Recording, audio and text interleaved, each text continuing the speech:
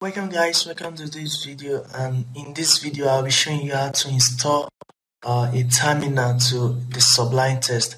Now for the sake of this video, I've uninstalled my Sublime test and I'll be downloading new one. That means we'll be starting from fresh.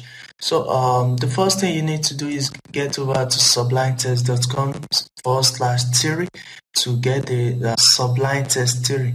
So just click on, I'm running a Windows 64-bit operating system. Just click on it and wait for that to download. Downloading.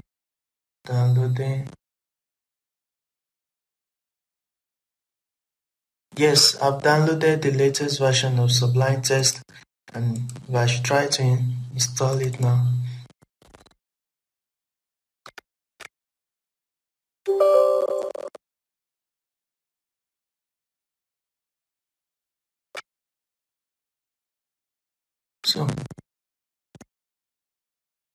So I just finished installing the Sublime test, and let's just try to open that.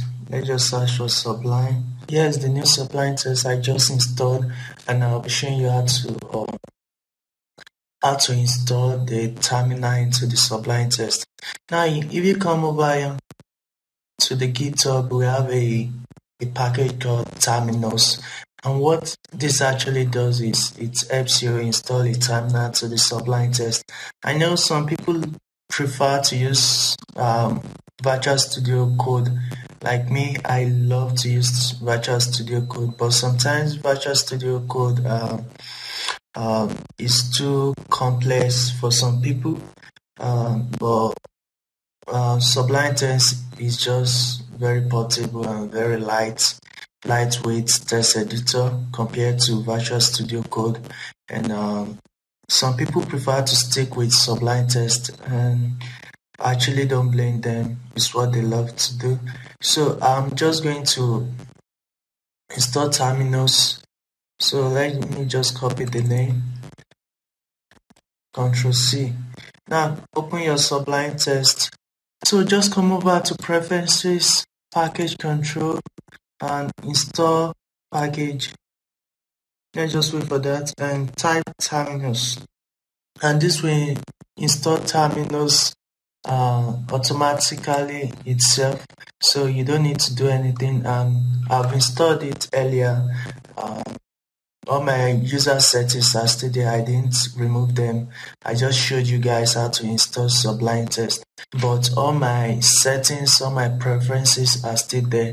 I never removed that, never do that, because I have a lot of settings that I've done on my Sublime test. So I also have a lot of packages I've installed. So if you come over to package settings, you see Terminus, and you can set it. You can use the command settings, and that's it. So to actually use Terminus, all you have to do is come to the documentation, getting started, and copy this command right here. I've copied it, and come over to preferences and package control, and you can just paste it right here.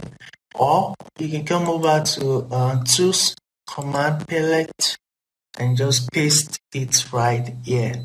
So I'm just going to do this and press the enter button. Yeah, so we have the command prompt right here in your Sublime test, so you can actually get on and start working with this. You can create new files, go on with your work. You can even have your sidebar right here, show sidebar. So you can just use this terminal, and you can just say cd, do whatever you want with it, and you can use clear new directory. So that's how to install Terminus in your Sublime test. Start using terminal in your Sublime test, and yeah, that's it for this video. I just feel like I should share this with you guys. Yeah, so bye guys.